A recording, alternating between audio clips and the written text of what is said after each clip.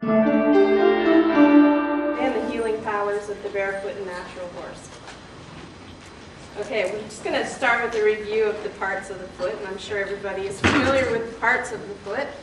Parts that we're concerned about here is the heel area, which is back at the widest part of the frog, and large bulbs. So the big heel area is right here that we're going to be talking about. The main function of the foot is to assist the heart in pumping blood, of course, to run from potential danger, so traction, protection from outside forces, rocks, sticks, whatever. Temperature regulation, it's not something we think about a lot, but a horse can stand with a properly functioning foot, can stand on the snow and not freeze his foot, and can stand on hot sand and cool the sand, so that it's regulating temperature all the time. Shock absorption and distribution of the forces of shock, and feel and assessment of the earth. And they can actually feel whatever kind of footing that they're on and adjust to it, like mud or rocks or sand, pavement, whatever, and just adjust their movement to accommodate whatever they're standing on, compared to a shod horse who really doesn't feel the earth so much and just kind of plows through everything and can end up bruising himself or hurting himself because of the lack of sensation. Okay, and the foot, of course, expands and contracts. When it hits the ground, it's expanding, and when it's in the air, it's contracting. So what does a healthy foot look like? How does it function? We just went over that. What does it look like, and how can I recognize a healthy functioning foot? So in looking at a healthy functioning bare foot, it's a simple triangle shape. Okay, so from the hairline, the ground surface, and the frontal wall, it's just a simple triangle. The hairline you want to view from a ground surface, and it should be at approximately a 30-degree angle to the ground, and it should be straight, no big bumps or lumps in that hairline. And the heel is back and wide. So this is what it might look like in a simple triangle shape, and what it might look like on a live foot. And they're pretty much similar right across the board, all different sizes of horses, from ponies to draft horses, will have a naturally functioning foot that is in the triangle shape. This is a comparison of the triangle shape versus the box sort of foot that we've been accustomed to see. High heels, takes the coffin bone and points it to the ground more, and all this part is full of harder tissue, the heels and the bars. And you can just see the different shapes of the box. And it doesn't necessarily mean they have to be wearing shoes to have this shape, because they can have that shape when they're if they're born and raised in a stall, that they don't get the movement that they need, and or if they're trimmed sort of incorrectly throughout their life, they can develop this really tall tubular type foot rather than a triangle shape. A heel first landing is what we want to see on any horse, anytime. Any mammal, for that matter, should land with their heel, as does the elephant and the rhino. The heel involves, obviously, the back part of the foot, the soft tissue that's in the back part of the foot. We want to see them landing on their heels. If you look at horses, a large majority of horses are landing, stubbing their toes into the ground, toe, heel, toe, heel, toe, heel, toe, heel. You can see the dirt kick up in front of them, and if you really watch, you can see the front of the shoe hit first, and we want to see them really extend and reach and land with the heel first. So, viewed from below, I used to see a uniform concavity, and some people have a hard time seeing or understanding what concavity is. Concavity is simply a shallow dome, not a big sort of arch in the foot, but just a shallow dome, and it's uniform right across the foot. It matches and mirrors the coffin bone underneath. If you look at the coffin bone from underneath, you can just see a shallow dome or a shallow arch in that. So if the wall is really tall and the sole is way up inside the foot, that's not concavity, that's just a really long foot. So that this uniform concavity, when hitting the ground through motion, should draw itself fairly flat upon impact.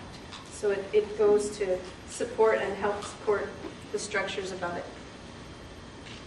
Okay, the white line is the connection between the wall and the sole. And it's found all the way around the hoof. You can also refer to it as the sole line because it's sometimes easier to pick up. White lines are not white. They're translucent in color. And it's not really a line like a pencil thickness line, but more of a thicker felt marker type of a tip thickness. It should show no black or separation at all. Sometimes you see a horse that has a stretched white line, okay, and if it's just stretched, because it's such an elastic structure, if it's just stretching, you can actually trim the part that's causing it to stretch, which is usually a flare or overgrown on one side, and it'll absolutely recoil just overnight and snap itself back together. It's how quickly things adjust and it recoils itself. So the bars have a white line too. Okay, the bars should end at approximately halfway of the frog. And then you can tell a healthy foot, this bar back here is stabilizing. The bar triangle is stabilizing the back of the foot, and that whole area is the heel. So the bars should end at approximately halfway of the frog.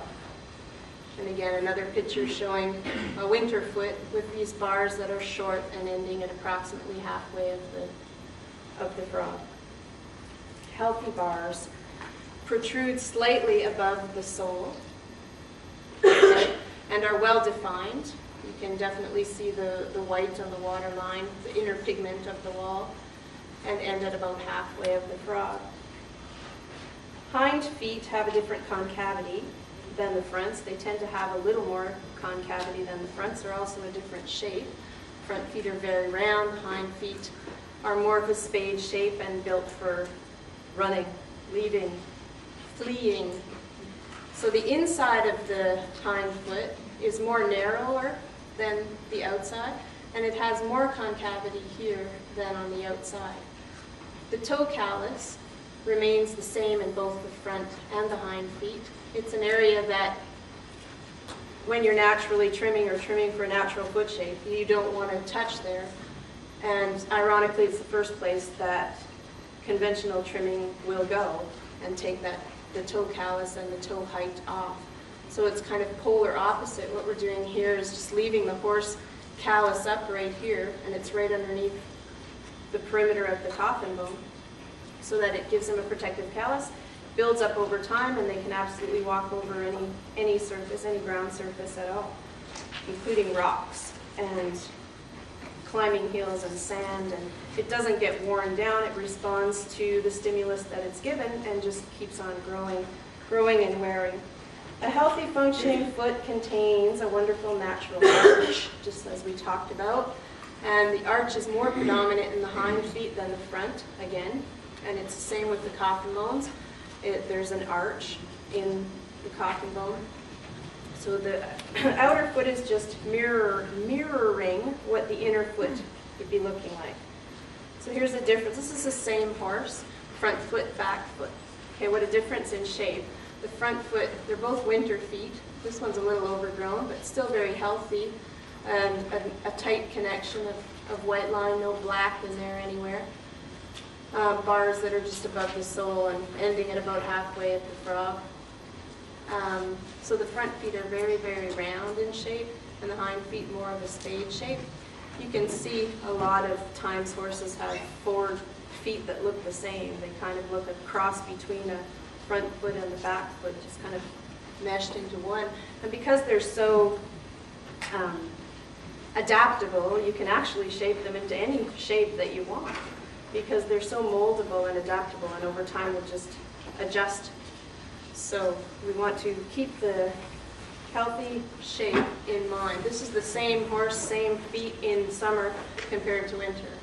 Okay, so in wintertime we have a lot more of the seasonal changes that happen.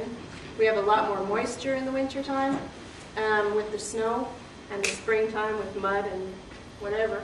So this white line gets really thick and full of water. It doesn't make the foot less resilient to anything. It's still equally as strong, it just has more moisture than in the summertime when it's a little more dehydrated and calluses up even stronger and harder because of the surfaces that it's working on.